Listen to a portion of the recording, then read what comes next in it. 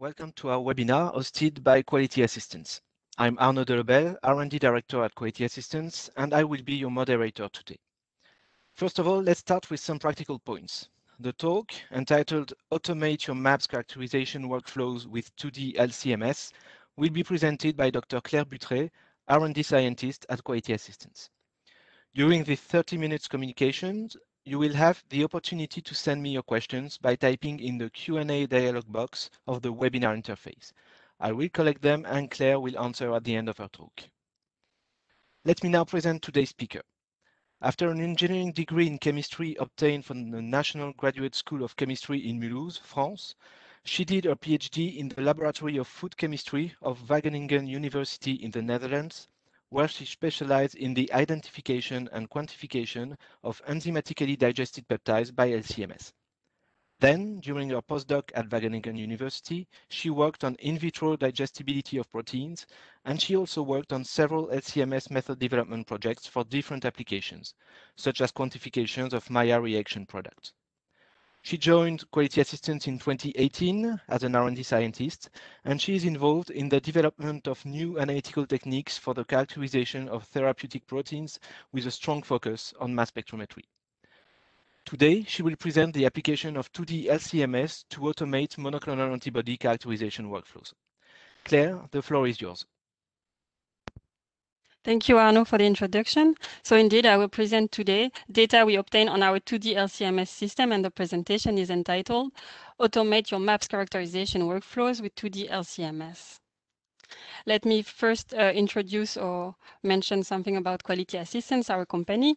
Quality Assistance is a contract research organization located in the French part of Belgium, close to the French border. We are now more than 200 employees dedicated to provide pharma companies with analytical services. We have the chance to have all our labs on one site, facilitating the logistics and the handling of the samples. We work in compliance with the current regulation, and to give a number, we, for instance, dealt with 37 projects related to antibodies in 2020. So 2D-LC system at Quality Assistance. We use Waters H-class and I-class modules coupled to a Xivo G2 XS QTOF. And the analysis is performed using the software Unify, and we work in a fully compliant GMP environment. Our system is equipped with multiple hard-cut mode and the at-column dilution technology, and we will come back to these technologies in a few slides. The benefit of using a 2D system, well, obviously this allows the separation on 2 dimensions or 2 columns, and this also allows the analysis of samples by MS when using non-compatible MS techniques, separation techniques, such as SEC, for instance. And we can imagine using orthogonal method on each dimensions. So in more details on the step of the analysis, this is a first dimension chromatogram. We can imagine that we would be interested in those 2 fractions. The steps to have these fractions analyzed on 2D, on MS, I will describe now. First, the system, it has 3 pumps, one for the dimension 1, the second one for the dimension 2, and the third one is used for the trap columns. So we first operate the system in classical 1-dimension mode to inject the sample on the first dimension. So the flow in blue here on this slide comes from the QSM, goes to the injector through the first dimension and to the PDA, which is our detector for the first dimension. And this is for the first minutes of the chromatogram until we reach our fraction of interest. At this moment, once we reach this retention time, the valve, one of the valves would switch position to position 1, and the flow is now sent to the trap column. The compounds are retained on the trap column, which is usually a reverse phase-based column. And the rest, so the compound is trapped on the column and the rest of the flow is sent to the west. During this step, we also have a flow from the pump used for the trap column, so from the pump called at-column dilution, because this flow will dilute the flow at the entrance of the trap column in a way that there are less salt present on the trap column together with the trapped compound. At the end of the elution of this compound of interest, we go back to the dimension 1 setup, where the flow is sent to the PDA. Then we reach the retention time of our second fraction of interest, so we switch back to position 1. And we now send this second fraction of interest to the trap, but now we have to use a second trap column because, well, of course, we don't want to mix two fractions. And the position, the choice of the trap is done with another set of valves, so we select which trap we want to use. And in our setup, we have the possibility to fit 7 trap columns, so this is why we can talk about multiple hard cutting. And compared to other systems, this is efficient in terms of time because with one injection, we can directly collect 7 fractions. So once the first dimension elution or the gradient is finished, the fractions of interest are trapped on the trap column, so until 7 fractions, as we just discussed.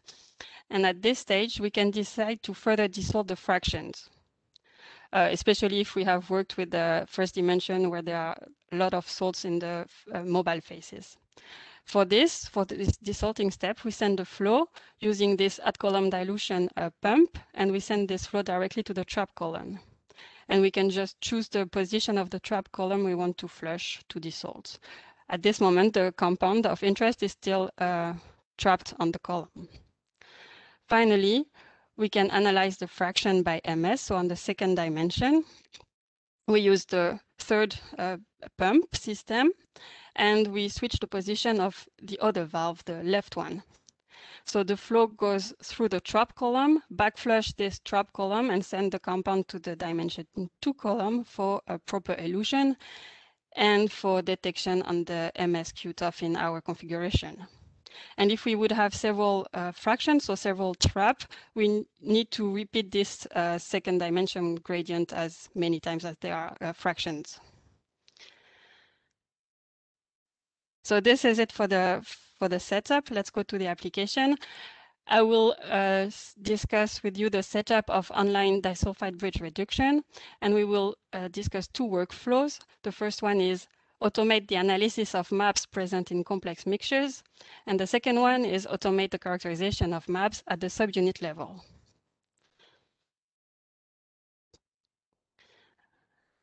So for the one comment before going on to the reduction, is one issue we faced at the beginning of the project. So for first tests, we sent the antibody to the trap column and tried to elute it on the second dimension. But if you see here, the peak is of a bad quality. It elutes over a few minutes. And this is when we had the trap at room temperature. Then we decided to try to put the trap column at the 80 degrees, which would be the normal condition for reverse phase elution. And now if we both have the trap and the dimension 2 column at 80 degrees, dimension 2 column is also a reverse phase column, then we have a nice eluting peak. So this means that we need to work at high temperatures. Now the reduction. So the idea is here is to reduce the sample or the antibody while it's trapped on the trap column. For this, we've prepared a solution of 1 millimolar TSEP in acetonitrile water mixture.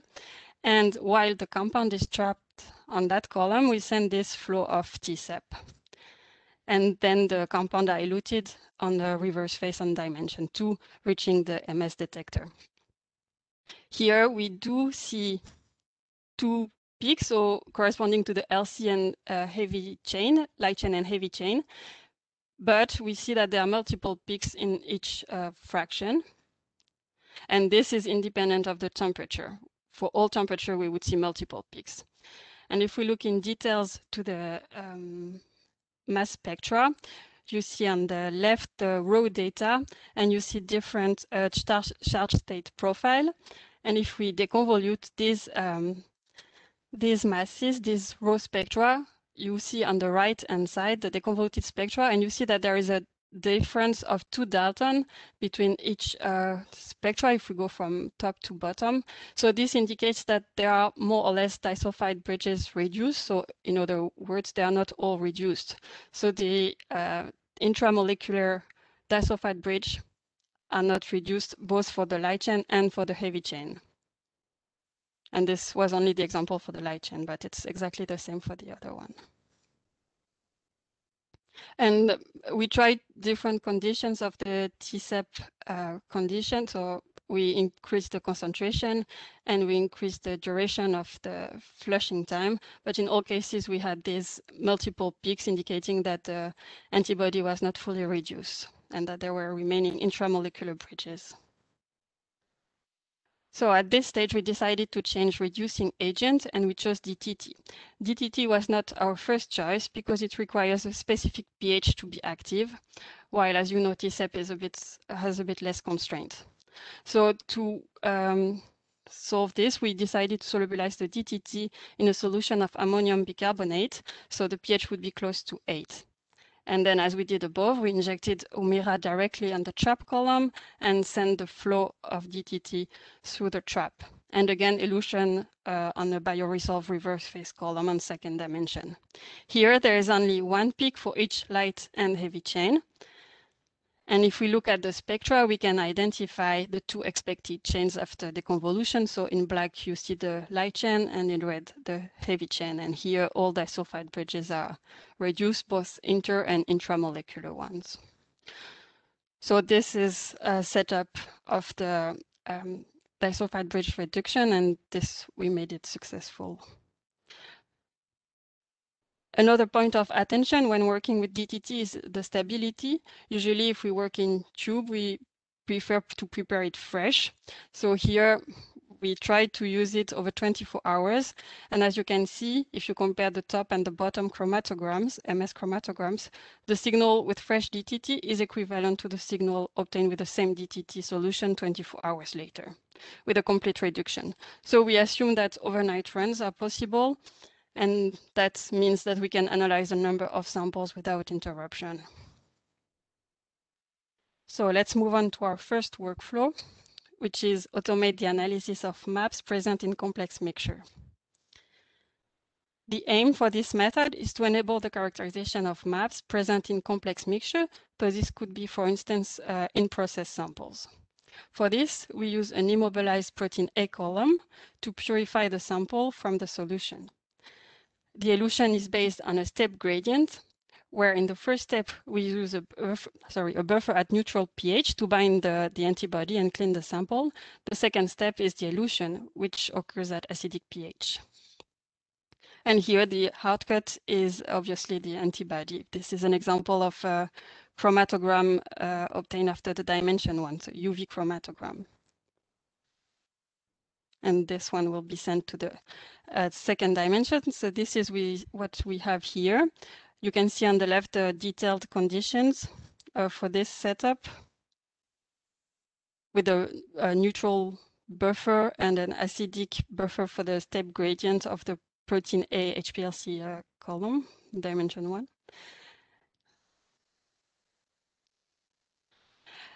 1.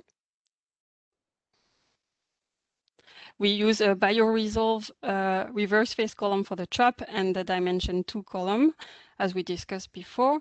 And here you see that if you inject something like 5 microgram of antibody, there is a risk of overloading. So we have to work with limited amounts.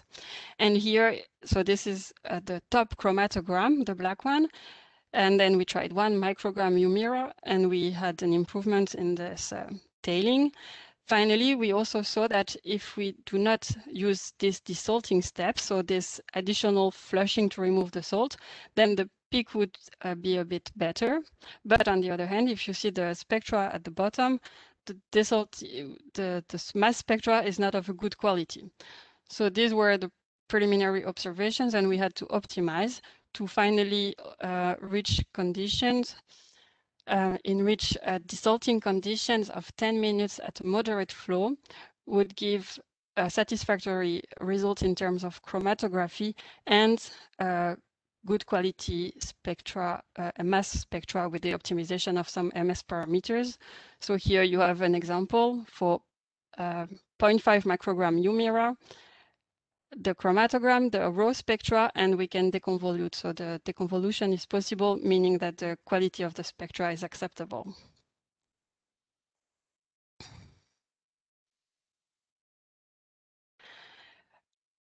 Furthermore, in the development steps, we also try to inject Humira present in a regular buffer or diluted in water and present in a cell media.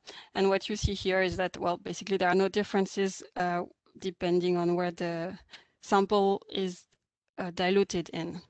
So this suggests that the technique is suitable for samples present in complex mixture. And this was, of course, the elution on the second dimension. So there is no influence of the medium on the elution of the antibody. To go further with this and for detailed analysis, we implemented the reduction step in this setup. So the reduction step we discussed in the first part. And so still using the protein A column on the first dimension and the bioresolve on the two trap and dimension 2 column, and with this additional flow of 10 millimolar DTT while the compound is trapped on the trap column, and a desalting step. And here we do see the two light and heavy chain as we discussed in the first part. And if we look at the spectra, we can annotate and identify correctly the light chain in black, the top row and the convoluted spectra, and the heavy chain in red.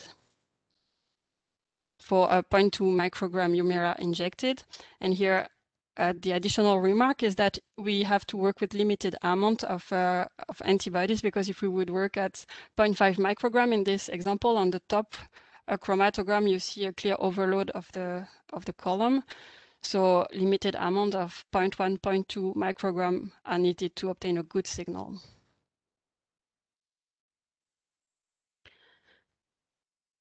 So this concludes our first our first workflow, where we saw automated sample preparation of antibodies for their characterization by MS at the intact or subunit level when present in complex mixture. And we have an automated process in GMP compliant Unify software. At this stage of the development, we did not have the opportunity to work on real in-process samples, and we would be happy to start a collaboration to analyze your samples on this setup. So please do not hesitate to contact us.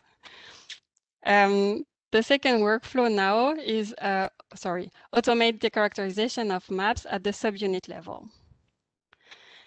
Quick reminder on the IDS enzyme, which is commercialized as a Fabricator by Genovis, for instance. So this enzyme cleaves the antibodies below the hinge region.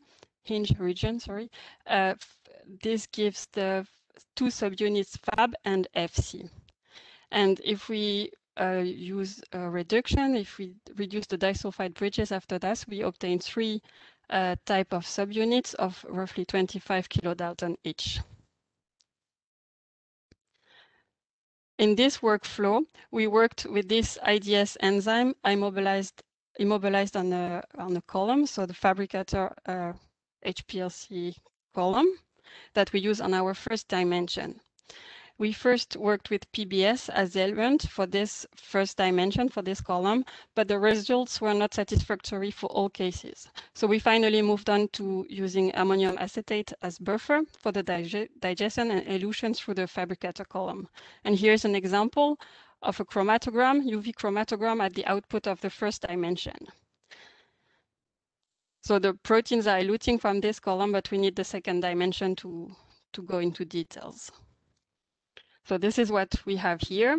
So if we use this HPLC Fabricator column on the first dimension, and again, reverse phase for the trap and dimension 2, here we use a map pack reverse phase column from a thermo, but we know that it also works with a bioresolve column. And on the dimension 2 mass spectra, we see the two expected species, so the FC and the Fab. And this is the example of Humira here. And if we look at the spectra, we confirm the presence of the two expected species. So the FC, which is roughly 25 kilodalton, and the FAB, which is 97 kilodalton in red on this picture. And as we did before with the other setup, we also included the online reduction step in the workflow. So with the other conditions remaining the same, except this flushing of the trap column while the compound is trapped with the DTT flow. And we obtained 3 peaks on this mass spectra, on this, chromatogram, mass chromatogram, the FC, the LC, and the FD. And here it's another antibody which is used, it's nivolumab. And the presence of the 3 chains was confirmed by MS once again. In green on the top, you can see the FC, which is 25 kilodalton, and you see the different glycoforms. The middle chain is the light chain of the mAb. And finally, at the bottom, there is the FD, which is also almost 25 kilodalton. So as the automated sample preparation is working well, we set up a small case study in which we stressed nivolumab at 2 different levels by incubation with hydrogen peroxide. So in order to produce some oxidation, and the stress was stopped by addition of methionine. And these samples were directly injected onto the 2D-LC MS system, so without further sample preparation. And this is the chromatograms for nivolumab online digested with the IDS enzyme and separation on the second dimension. So this is using the conditions we discussed just above. For the FC peak, we see an increase, or we see the formation of a peak in front of the main peak, so for the FC, which corresponds to the formation of these oxidized species. And if we go to the highest level of hydrogen peroxide used here, we even see the formation of a second peak, which means that there are double deoxidized species formed. And if we inject the same samples, but this time including the reduction step with DTT in addition to the IDS online digestion, we have the 3 expected peaks, so the FD, LC, and FC. And here as well, we see the formation of a new peak, which corresponds to oxidized species. Then in the software, Unify, we automated the identification of the different species. So here it's zoomed on the species related to the FC, which are the most interesting in our case because this is where the oxidation occurs. And directly from this identification, we can have the software calculating the percent of oxidized species. And this is the example of oxidation, but in practice, we could have this done for any other modification. And so here in this example, we would see that there is something like 10% oxidation without treatment, and up to 70% when we use, when we use 0.2% hydrogen peroxide. There is a small typo on this slide on the level of H2A2 used. So to conclude on this workflow, we have seen automated sample preparation with IDS digestion, where we can obtain 2 or 3 species if we include a reduction step. The process can be performed automatically in the GMP compliant software, and from this process we can have an automated determination of the extent of modification of one or several critical quality attributes. And we are already reaching the end of this presentation. So we have implemented a 2D-LC MS system equipped with a multiple hard cut system and at column dilution technology. With this system, we can analyze by MS compounds which are separated on non-MS compatible techniques. We can have the characterization of mAbs at the intact or subunit level, and we can also characterize mAbs which are present in cell culture media. All this is performed in a GMP compliant environment with a qualified equipment and also a GMP compliant software. So here I presented data with antibodies, but it would be possible to do the same same steps with ADCs. So I would like to thank Camille and Arnaud, and also Isabelle François, who helped us with this setup. I also thank you for your participation and your interest in this presentation, and I would be happy to answer your question. You can always contact us later on for more detailed information or to discuss the analysis of your samples on this system. Thank you. Thank you, Claire, for your clear and interesting presentation. Thank you all for your interest. Don't forget that you can still ask questions using the Q&A dialog box on the interface. So different questions were asked during this webinar, and we are going to comment some of them. Others will be answered later by email if we do not have enough time to cover everything. So first of all, Claire, you talked about multiple hard cut.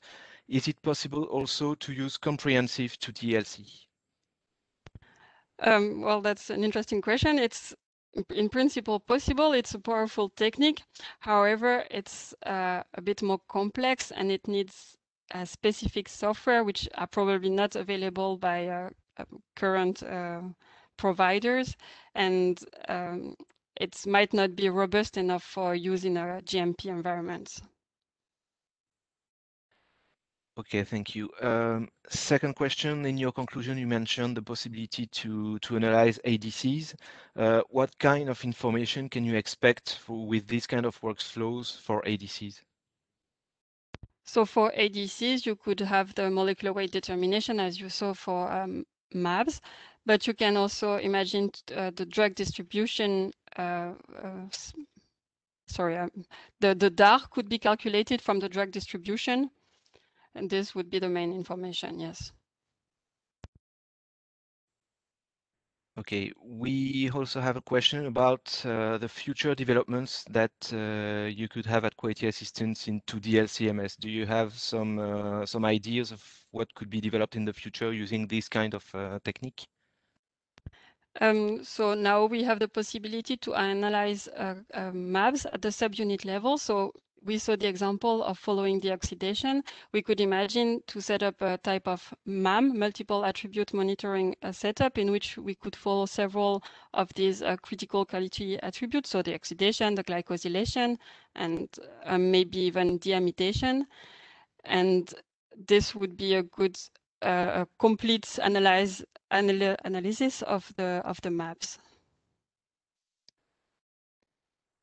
Okay, and so maybe a final question. Do you have the possibility to use other enzymes in the first dimension?